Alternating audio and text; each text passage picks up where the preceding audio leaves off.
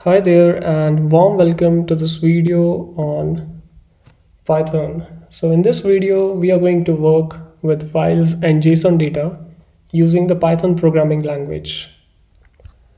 What exactly is JSON data? Okay, so JSON or JavaScript object notation is a data exchange format. It is used mostly with the RESTful APIs to exchange data. So whenever we hit the server, the API server, the data is returned in the JSON format. So when it comes to Python language, the data structure which resembles JSON closely is a dictionary. Because both dictionary and JSON data, they are usually represented with key value pairs. So let's say we have to represent a user. We will usually have a name, let's say John. We may have age, let's say 24, and then similarly we may have a language for that specific user. So I'm writing Python here. So this is basically an object with some keys and some values. This is a dictionary in Python, and this is also the JSON data. So this is how JSON is represented, which means using keys and values. So in this program, what we have to do is, first of all, we have to write the JSON data to a file. So let's see how we can do that. So let's use this hard-coded data only instead of writing any new data, because we already have this user as a dictionary. So whenever we are working with the JSON files, we have to use a module called JSON. Now this user is a dictionary. So before we can write it to a file, we have to stringify it. So for that we have to use a method. So the data which I'm going to write to file is json.dumps user.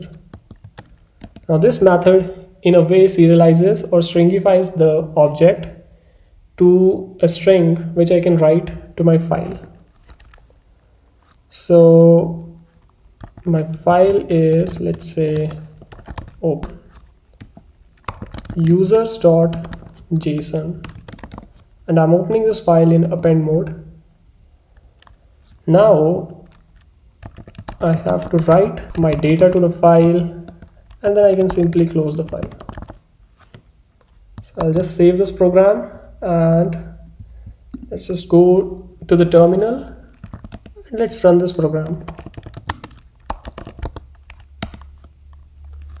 Okay, so we can see here that a new users.json file has been created for us. Now if I click on this file, I will see that I have all the keys and values which were the part of my dictionary or my user object.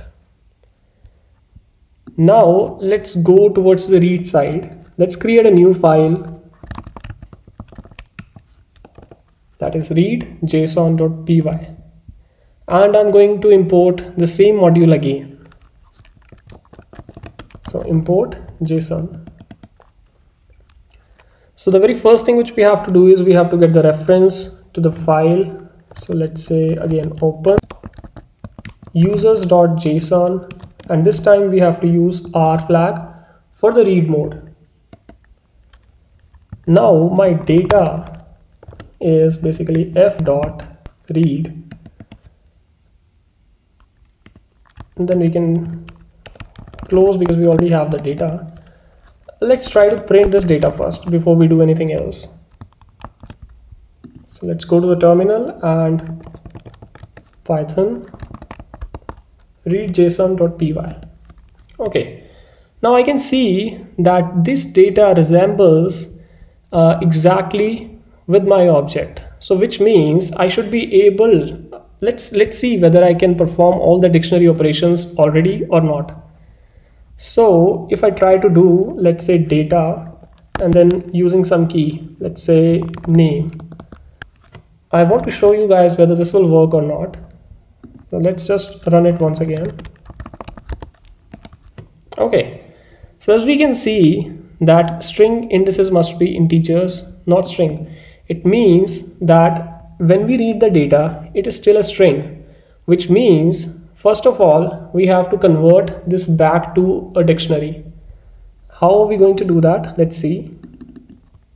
So let's just comment this for now. Okay, so my dictionary or my user object is going to be JSON.loads data. So this function, that is JSON.loads, is going to do the opposite of JSON.dumps. So this was converting my dictionary to a serialized format, and this is going to deserialize my data to my object or my dictionary. Now my user is going to be a dictionary. So let's say if I can print a value from by using one of the keys of user object. So if I say user name, so let's run Python read json.py. Okay, great. So now as we can see that we are able to access the dictionary by using its keys. That's it. So here we learned that we can change a dictionary and write a dictionary to a string and write it to a file, and using the other function, which is json.loads, we can convert the string to a dictionary. So whenever we are storing JSON data to files, we always have to convert it or serialize it first, and then when we are reading the file and when we want to convert that data back to a dictionary, then we have to deserialize it using the json.loads function. So hope this video was helpful for you. Thank you so much.